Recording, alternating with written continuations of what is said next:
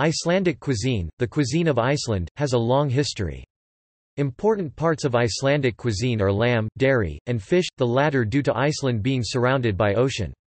Popular foods in Iceland include skyr, hangakjöt smoked lamb, kleinor, lafabrau, and bolor. Þorramatur is a traditional buffet served at midwinter festivals called Orablaut. It includes a selection of traditionally cured meat and fish products served with rugbrau, dense dark and sweet rye bread, and brennivin, an Icelandic aquavit. The flavors of this traditional country food originates in its preservation methods, pickling in fermented whey or brine, drying, and smoking. Modern Icelandic chefs usually emphasize the quality of available ingredients rather than age-old cooking traditions and methods. Numerous restaurants in Iceland specialize in seafood. At the annual Food and Fun Chefs competition held since 2004, competitors create innovative dishes with fresh ingredients produced in Iceland. Points of pride are the quality of the lamb meat, seafood, and more recently, skyr. Other local ingredients include seabirds and waterfowl including their eggs, salmon and trout, crowberry, blueberry, rhubarb, Iceland moss, wild mushrooms, wild thyme, lovage, angelica, and dried seaweed, as well as a wide array of dairy products. Because of the history of settlement in a harsh climate, animal products dominate Icelandic cuisine. Popular taste has been developing, however, to become closer to the European norm.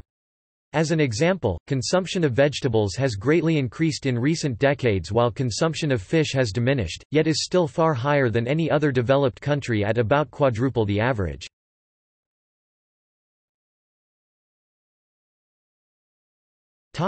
History. The roots of Icelandic cuisine are to be found in the traditions of Scandinavian cuisine, as Icelandic culture, from its settlement in the 9th century onwards, is a distinctly Nordic culture with a traditional economy based on subsistence farming. Several events in the history of Iceland were of special significance for its cuisine. With Christianization in 1000 came the tradition of fasting and a ban on horse meat consumption. More significantly in terms of farming and food supply was the onset of the Little Ice Age in the 14th century. Farmers were not able to grow barley anymore and had to rely on imports for any kind of cereal grains. The cooling of the climate also led to important changes in housing and heating. The longhouse of the early settlers, with its spacious hall, was replaced by the Icelandic turf houses with many smaller rooms, including a proper kitchen. This type of dwelling was used well into the 20th century. Historians often use the Reformation in 1550 as the transition between the Middle Ages and the early modern period in Icelandic history. Farming in Iceland continued with traditional practices from the 14th century to the late 18th century, when reforms were made due to the influence of the Enlightenment. A trade monopoly instituted by the Danish king in 1602 had a certain effect on culinary traditions. But the cuisine of Denmark had the most influence in the 19th century and the beginning of the 20th, when the country had close relations to Iceland. In the early 20th century, an economic boom based on commercial fishing and processing resulted in a slow transition from traditional dairy and meat-based foods to consumption of fish and root vegetables. Preserved foods began to be replaced with greater emphasis on fresh ingredients.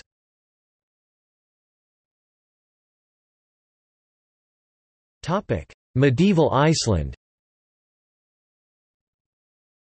When Iceland was settled by immigrants from Scandinavia and Viking colonies in the British Isles, they brought their farming methods and food traditions of the Norse world.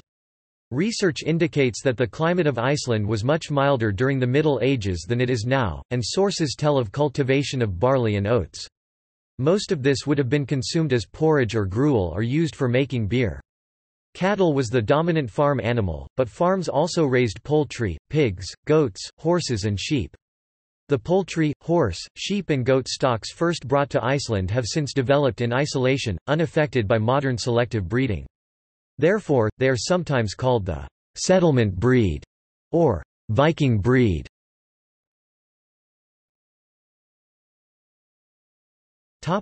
Preservation methods. Fish was stored in salt, and before the Black Death, Iceland exported stockfish to the fish market in Bergen. However, salt seems to have been less abundant in Iceland than in Norway. Salt making, which was mostly done by boiling sea water or burning seaweed, gradually disappeared when overgrazing caused a shortage of firewood in most parts of the country in the 14th century. Instead of curing with salt, the people of Iceland began to preserve meat in fermented whey. This method was also known from Norway but acquired little significance there. Archaeological digs in medieval farms have revealed large round holes in storage rooms where the barrel containing the lactic acid was kept. Two medieval stories tell of men who saved their lives in a burning house by staying submerged inside the acid barrel. Medieval Icelanders used fermentation for preserving both fish and meat, a method that greatly alters the taste of the food, making it similar to very strong cheese. Fermentation is still used to cure shark, see Hákarl, skate and herring. Fermented eggs are a regional delicacy, rarely found nowadays. The practice of smoking and drying meat and fish was also practiced, although the drying of meat was seen as somewhat of a last resort.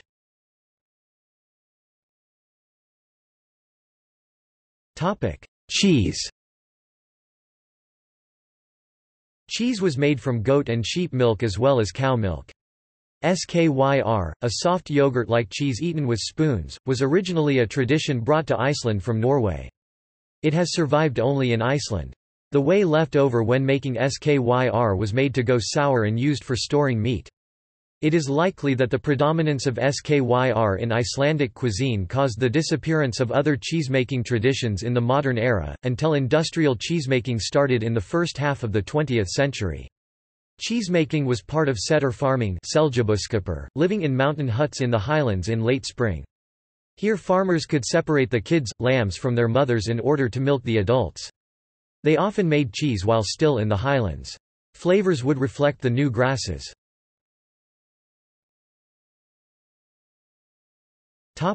Cooking and meals. The longhouses of the first settlers usually included a long fire in the center to warm the house. Around it, holes were dug in the floor to be used as earth ovens for baking bread and cooking meat. Women would place dough or meat in the hole along with hot embers from the fire, and cover it tightly for the time needed. They boiled liquids in wooden staved churns by putting hot stones from the fire directly into the liquid, a practice that continued to the modern age. Low stone hearths surrounded the fire, but mostly the cooking was done on the floor.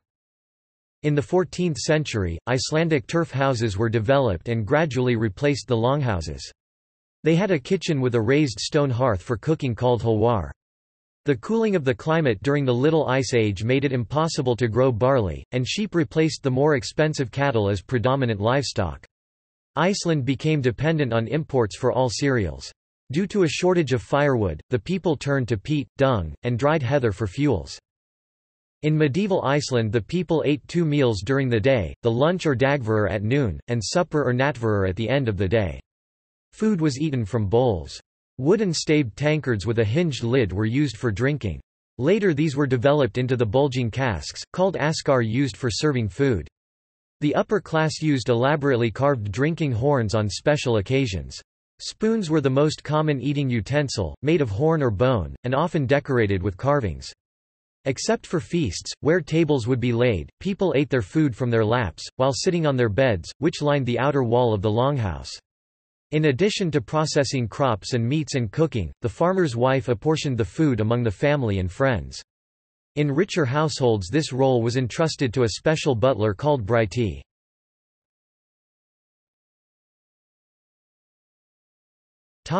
Early modern period. Icelandic subsistence farming from the Middle Ages well into the 20th century was restricted by the short production period summer compared to the long cold period. Apart from occasional game, the food produced in the 3 months of summer, including preserving meats and cheeses, had to suffice for 9 months of winter. Researchers have estimated that, based on these methods of subsistence, Iceland could support a population of around 60,000. For centuries, farming methods changed very little, and fishing was done by men using hooks and lines from rowboats constructed from driftwood. Farmers also owned the boats, so fishing was limited to periods when the farmhands weren't needed for farm work. Fish was not just a food, but a trade good, and it was exchanged for products brought by foreign merchant ships. The people were dependent on trade for cereals, such as rye and oats, transported to Iceland by Danish merchants. Until the 19th century, the vast majority of Icelandic farmers were tenant farmers on land owned by the Icelandic landowner elite, the Catholic Church, or especially after the confiscation of church lands during the Reformation, the King of Denmark. Tenant farmers used surplus fish, tallow, and butter to pay the landowner his dues. Considerable regional variation in subsistence farming developed according to whether people lived close to the ocean or inland. Also, in the north of the country, the main fishing period coincided with the haymaking period in the autumn. This resulted in underdevelopment of fishing because labor was devoted to haymaking. In the south, by contrast, the main fishing period was from February to July. Some historians have described Icelandic society as a highly conservative farming society. Because of the demand for farmhands in the short summers, tenant farmers and landowners opposed the formation of fishing villages.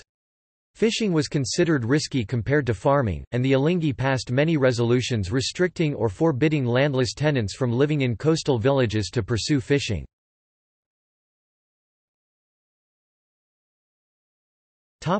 Foreign trade.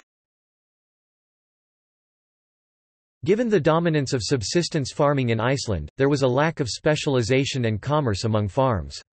As testified in some of the Icelandic sagas, domestic trade seems to have been suspect as a type of usury from the age of settlement. Trade with foreign merchant ships was lively, however, and vital for the economy, especially for cereals and honey, alcohol, and later tobacco. Fishing ships from the coastal areas of Europe stopped for provisions in Icelandic harbors and traded what they had with the locals. This would include stale beer, salted pork, biscuits, and chewing tobacco, sold for knitted wool mittens, blankets, etc. Merchant ships put in occasionally from Holland, Germany, England, Scotland, Ireland, France and Spain, to sell their products, mainly for stockfish. It is prominently displayed in the Royal Seal of Iceland. In 1602 the Danish king, worried about the activities of English and German ships in what he considered to be territorial waters, instituted a trade monopoly in Iceland, restricting commerce to Danish merchants. They were required to regularly send merchant ships to Iceland carrying trade goods needed by the country. While illegal trade flourished in the 17th century, from 1685 the government instituted stricter measures to enforce the monopoly. It flourished until 1787. As a result, Iceland farmers grew a type of rye predominant in Denmark, and brennivin, an aquavit produced from rye, was introduced. These products displaced other cereals and beer.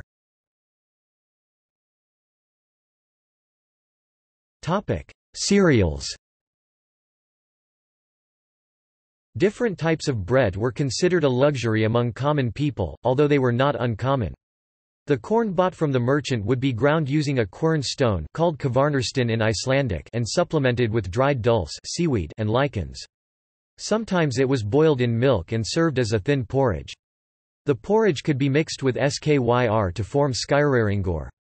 The most common type of bread was a pot bread called rugbrød, a dark and dense rye bread, reminiscent of the German pumpernickel and the Danish rugbrød, only more moist. This could also be baked by burying the dough in special wooden casks in the ground close to a hot spring and picking it up the next day. Bread baked in this manner has a slightly sulfuric taste. Dried fish with butter was served with all meals of the day, serving the same purpose as the daily bread in Europe.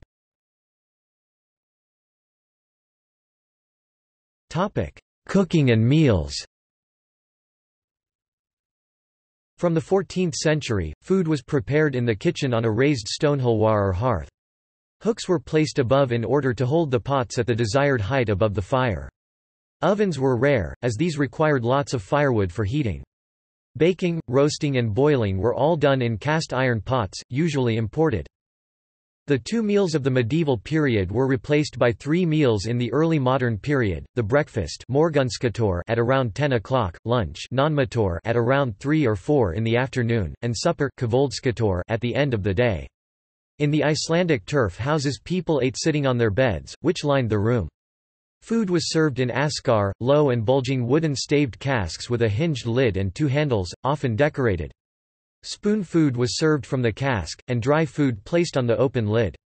Each household member had a personal askar for eating from and was responsible for keeping it clean.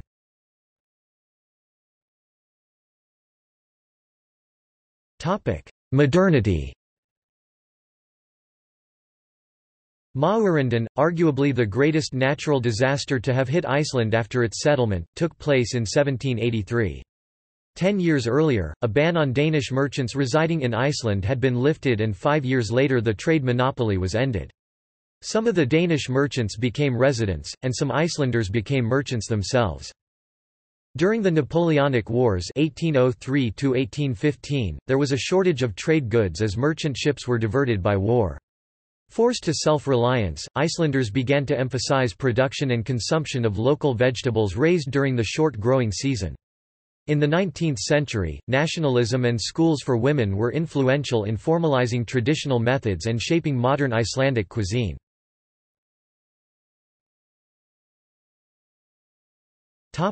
Danish influence.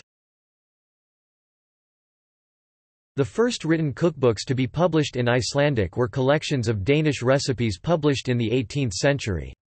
They were intended to introduce the upper-class cuisine from Denmark-Norway to their peers in Iceland.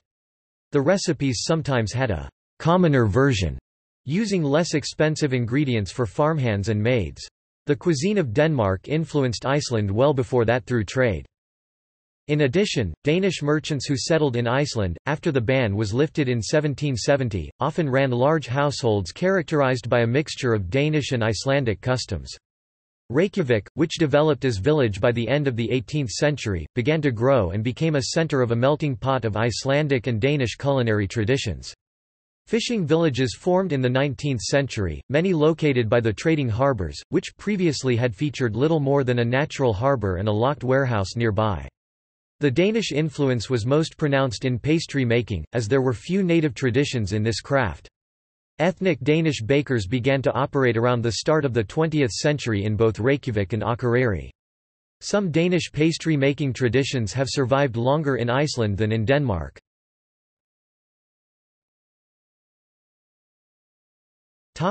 Vegetables.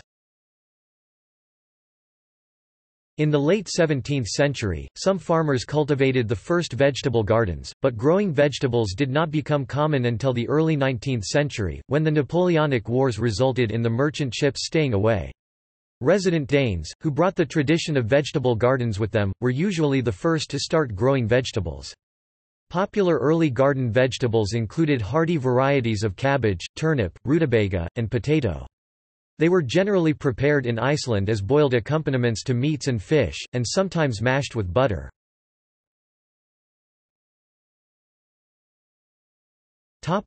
Girls' schools. In the first half of the 20th century, many home economics schools, intended as secondary education for girls, were instituted around Iceland. Within these schools, during a time of nationalistic fervor, many Icelandic culinary traditions were formalized and written down by the pupils. They were published in large recipe compendia a few years later. Later emphasis on food hygiene and the use of fresh ingredients was a novelty in a country where culinary traditions had been based on preserving food for long-term use. The modern economy began to expand, based on commercial export of seafood. The modern generation rejected many traditional foods, embracing the concepts of freshness and purity associated with ingredients from the sea, especially when marketed abroad. During the urbanization boom of the late 1940s, many Icelanders formed regional associations in Reykjavik. Together as fraternity, they revived some old culinary and other rural traditions. These associations organized midwinter festivals, where they started serving Icelandic food. Traditional country foods served in a buffet. This was later called Þorramatur. The cooperatives.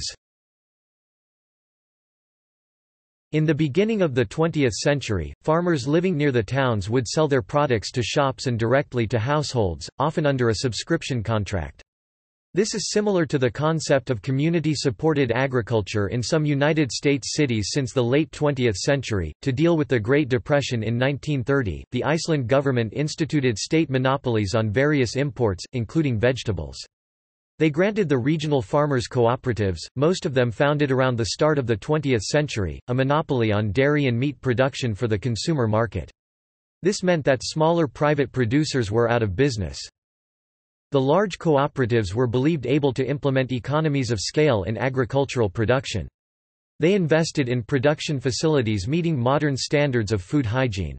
These cooperatives still dominate agricultural production in Iceland and are almost unchallenged. They pioneered new cheesemaking techniques based on popular European varieties of Gouda, blue cheese, camembert, etc. Cheesemaking, apart from skyr, had been nearly extinct in Iceland since the 18th century. The cooperatives have driven product development, especially in dairy products. For instance, they market whey-based sweet drinks and variations of traditional products. One of these is skyr.is, a creamier, sweeter skyr, which has boosted the popularity of this age-old staple.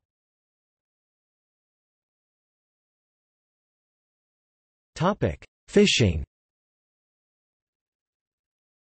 Fishing on an industrial scale with trawlers started before World War I. Fresh fish became a cheap commodity in Iceland and a staple in the cuisine of fishing villages around the country. Until around 1990, studies showed that Icelanders were consuming much more fish per capita than any other European nation. Since then, however, steeply rising fish prices have caused a decline in consumption.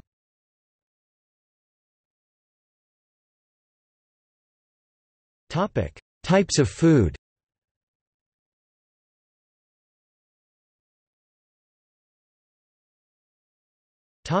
Fish. Icelanders consume fish caught in the waters of the North Atlantic Ocean. Fresh fish can be had all the year round. Icelanders eat mostly haddock, plaice, halibut, herring, and shrimp. Hákarl. Hákarl, meaning shark in Icelandic, is putrescent shark meat, which has been preserved. It is part of the Þorramatur, the traditional seasonal Icelandic foods. It is often accompanied by brennivin, a local schnapps.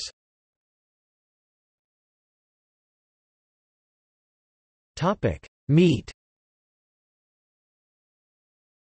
Traditionally, domestic sheep, the most common farm animal in Iceland, was the primary source of meat. Sheep were also used for their milk and wool, and were worth more alive than dead. When a sheep was slaughtered, usually the young rams and infertile ewes, most or all of the carcass was used for making food, which was carefully preserved and consumed. Traditionally, lambs are slaughtered in the autumn, when they are more than 3 months old and have reached a weight of almost 20 kg. After Christianization, horses were eaten only as a last resort. After the middle of the 18th century, attitudes changed. Horse meat, usually salted and served boiled or in bjugu, a form of smoked sausage, has been common in Iceland since the 19th century. Icelandic beef is usually of top quality with good marbling due to the cold climate. Icelandic cattle are grass-fed and raised without growth hormones and drugs. However, the lack of tradition for eating beef has resulted in sales of lower quality meat, forcing buyers to be careful.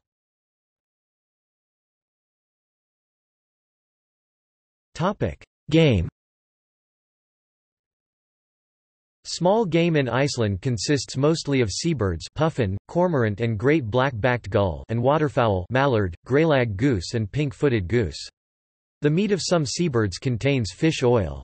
It is placed in a bowl of milk overnight to extract the oil before cooking. Ptarmigan is also found in Iceland, but hunting of them has been banned because of dramatically declining stocks since the late 20th century. Ptarmigan, served with a creamy sauce and jam, has been a traditional Christmas main course in many Icelandic households. Seal hunting, especially the more common harbor seal, was common everywhere farmers had access to seal breeding grounds. Seal was considered an important commodity. Whereas mutton was almost never eaten fresh, seal meat was usually eaten immediately, washed in seawater, or conserved for a short time in brine. Seal meat is not commonly eaten anymore and is rarely found in stores. Systematic whaling was not possible in Iceland until the late 19th century, due to the lack of ocean-going ships. Small whales were hunted close to the shore with the small rowboats used for fishing. Beached whales were also eaten. The Icelandic word for beached whale, hvalreki, is still used to mean a stroke of good luck. When Iceland started commercial whaling, mostly minke whales, in the early 20th century, whale meat became popular as a low-priced red meat. It can be prepared in much the same manner as the more expensive beef. When Iceland withdrew from the International Whaling Commission in 1992, commercial whaling stopped.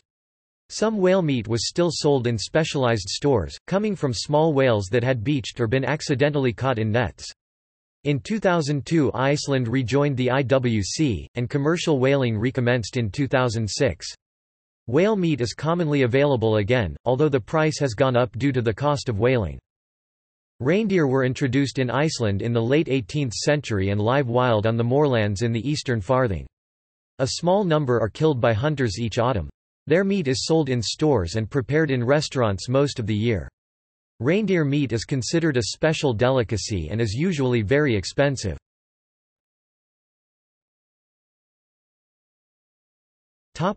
Limits on meat imports. Importing raw meat to Iceland is strictly regulated and dependent on specific licenses issued to importers. The government has feared contamination. Due to Iceland's isolation, most of the stocks of domestic animals raised in Iceland have no resistance to some diseases common in neighboring countries. For this reason, tourists are banned from bringing in even cured ham or sausage with them. These are confiscated by customs officers.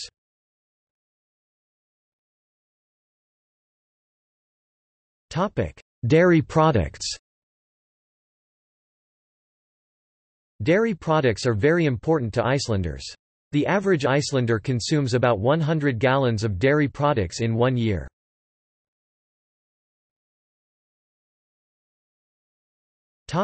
Fruits and vegetables. Vegetable production and consumption is steadily growing, with production going from around 8,000 tons in 1977 to almost 30,000 tons in 2007. The cold climate reduces the need for farmers to use pesticides. Vegetables such as rutabaga, cabbage and turnips are usually started in greenhouses in the early spring, and tomatoes and cucumbers are entirely produced indoors. Iceland relies on imports for almost any type of sweet fruit except for berries. Since the early 20th century, it has again been possible to grow barley for human consumption in a few places, for the first time since the Middle Ages.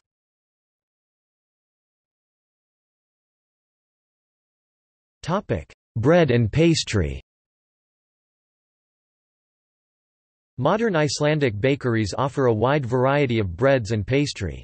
The first professional bakers in Iceland were Danish, and this is still reflected in the professional traditions of Icelandic bakers. Longtime local favorites include snurr, a type of cinnamon roll, usually topped with glaze or melted chocolate, and skuffakaka, a single-layer chocolate cake baked in a roasting pan, covered with chocolate glaze and sprinkled with ground coconut. A variety of layer cake called randalin, randabru or simply lagkaka has been popular in Iceland since the 19th century. These come in many varieties that all have in common 5 layers of 1/2 inch thick 13 mm cake alternated with layers of fruit preserve, jam or icing.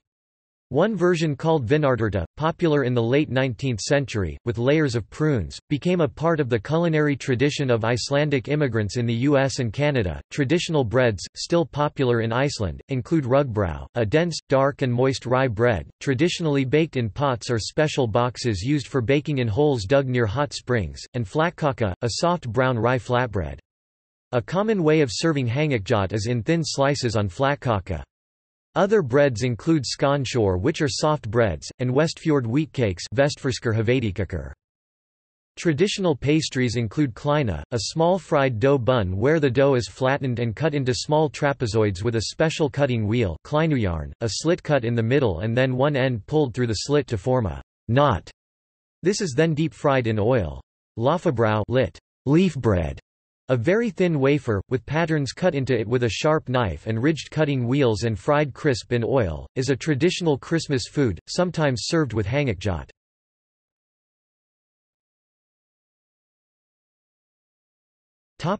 Feasts.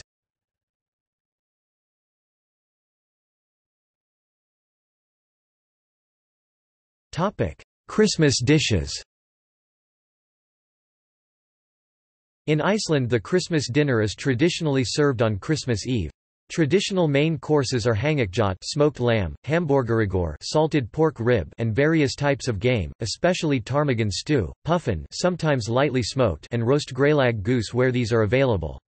These are usually accompanied by a bechamel or mushroom sauce, boiled potatoes and peas, pickled beetroot or red cabbage and jam. A traditional dessert is rice pudding with raisins, topped with ground cinnamon and sugar called jólagratur, Yule pudding. On December 23, Mass of St. Thorlak, there is a tradition originally from the Westfjords to serve fermented skate with melted tallow and boiled potatoes. Boiling the Christmas hangakjot the day after serving the skate is said to dispel the strong smell which otherwise tends to linger around the house for days. In the weeks before Christmas, many households bake a variety of cookies to keep in store for friends and family throughout the holidays. These include peiparkakar, a type of ginger biscuits often decorated with colored glaze. Lafabrau is also fried some days before Christmas, and decorating it is for many an occasion for holding a family gathering.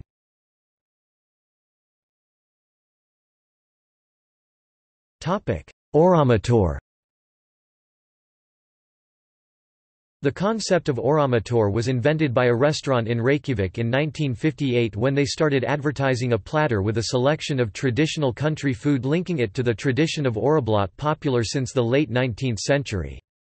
The idea became very popular, and for older generations the taste of the food will have brought back fond memories of growing up or spending summers in the countryside before World War II and the urbanization boom. In recent years, however, Þorramatur has come to represent the supposed strangeness and peculiarity of traditional Icelandic food, and its very mention will send shivers down the spine of many modern Icelanders, overlooking the fact that many commonplace foods are also traditional, though not generally thought of as part of the Þorramatur category.